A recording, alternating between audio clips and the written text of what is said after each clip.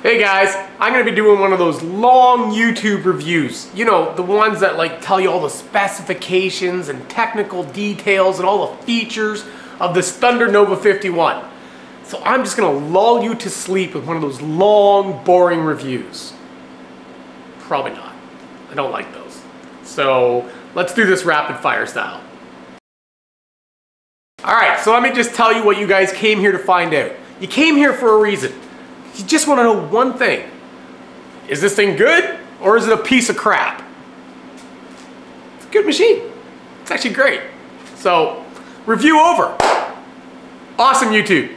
Thanks for coming, hit subscribe. I'm out of here. You wanted a little more, right? Alright, fine. Let's get to it. So I got this machine about a year ago and honestly, zero issues. Okay, there was one issue, just one. It was kind of a big deal. The water chiller power wasn't going on and I couldn't figure it out. So I wasn't having the best day. But anyways, I emailed support. To their credit, they actually got back to me really fast. I think it was like 2.5 minutes, so pretty quick. And turned out that power switch wasn't on. The power switch wasn't on. My fault. There's two switches.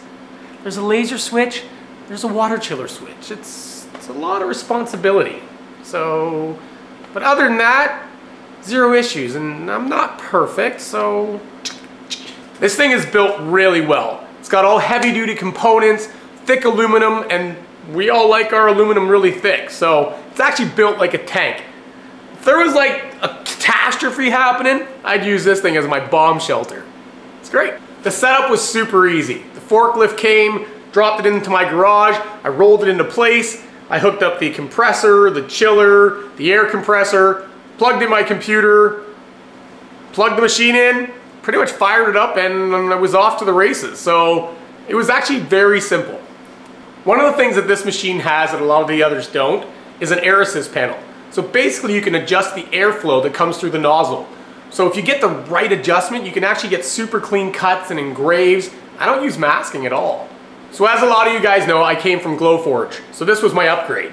So one of the very first things that I noticed that really impressed me was not just the cutting speed, but the engrave speed. It's just like a rocket. It's like lightning, thunder, lightning. Go hand in hand. It's really fast. I got 3 lenses with this bad boy. So I got this little guy here, and then I got this bigger guy here, and then I got this medium-sized guy here with the bullhead. So this is the one that came on the machine, and it's the one I primarily use. It's a 2-inch head, and it does all my cutting and all my engraving, and I rarely use these other two. But these other two, I have no idea what they do.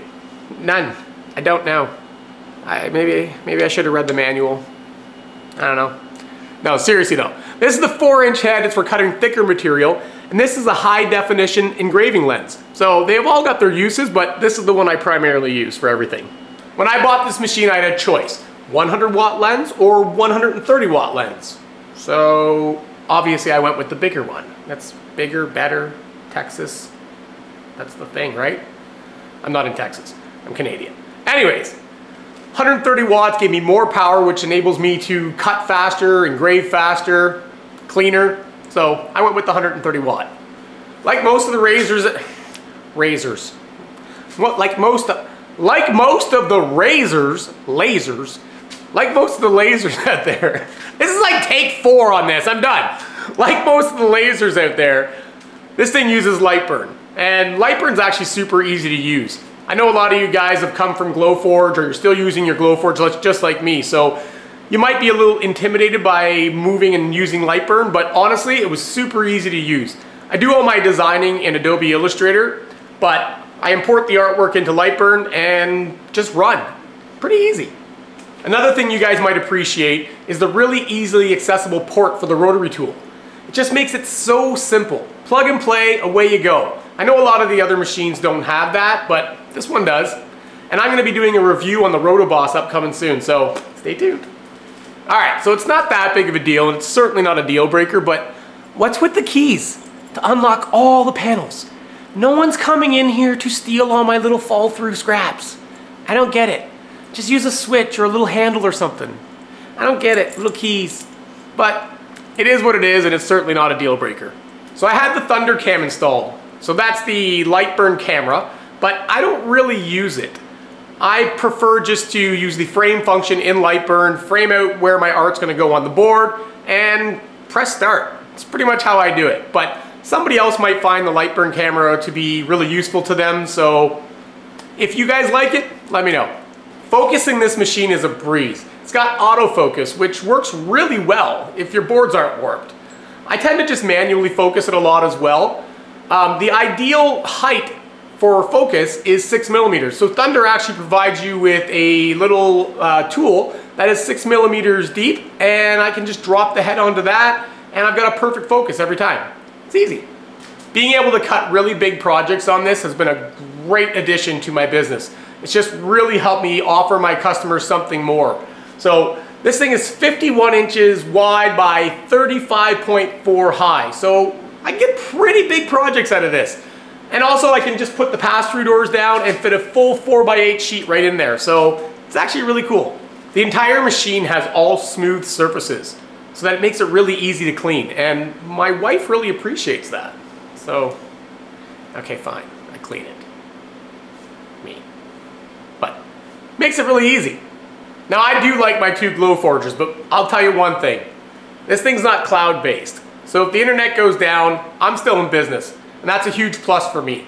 I have had jobs before that I was running and I had internet issues and I wasn't able to run them. So since getting this, that's no longer an issue. No cloud-based, no internet required. That's a good thing. Overall, this thing has been an absolutely great machine for us. Being able to offer customers like bigger projects has just taken our business to the next level. We pretty much run this thing 6 to 7 hours a day, 7 days a week sometimes, and I've had zero issues in the almost year that I've owned it. So it's just been great. So if you have any other specific questions that you guys want to know about the Thunder Nova 51, or I also own the Thunder Nova 24, you can ask in the comments below and I'll do my best to answer them or put you in contact with somebody who can. That's it. One more thing. Subscribe, please. I always forget to ask. Just subscribe.